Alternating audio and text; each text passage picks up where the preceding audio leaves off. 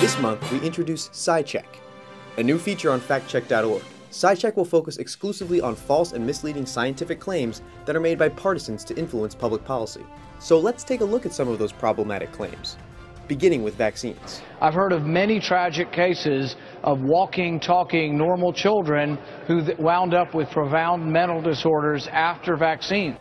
There is no evidence that any currently recommended vaccine causes brain damage or other mental disorders in otherwise healthy children. Now let's turn to climate change.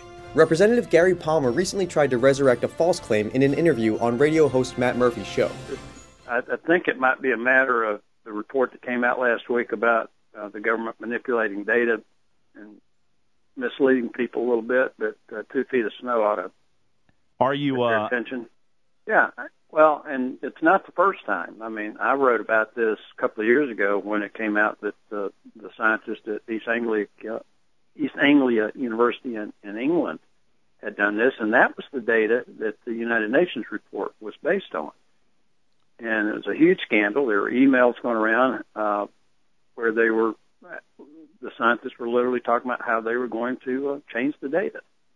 So we're building an entire agenda on falsified data that will have an enormous impact on the economy. The report to which Palmer referred was actually a series of blog posts written by climate change denier Paul Homewood, which were then highly publicized in 2 stories by Christopher Booker in the Daily Telegraph in London. Both writers focused on the adjustments made to temperature readings at certain monitoring stations around the world, and claim that those adjustments throw the entire science of global warming into question. This is not at all the case, and those adjustments are a normal and important part of climate science. As for the so-called ClimateGate episode Palmer references from 5 years ago, the ClimateGate scandal has been subject to several separate investigations, all of which exonerated all scientists involved from any wrongdoing. Finally, let's take a look at what President Obama had to say about the Human Genome Project. And one study found that every dollar we spend to map the human genome has already returned $140 to our economy. That's not the whole story.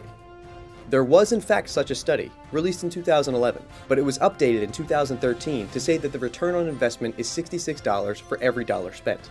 Obama's repetition of the original number overstates just how impressive the Human Genome Project's economic effects have been.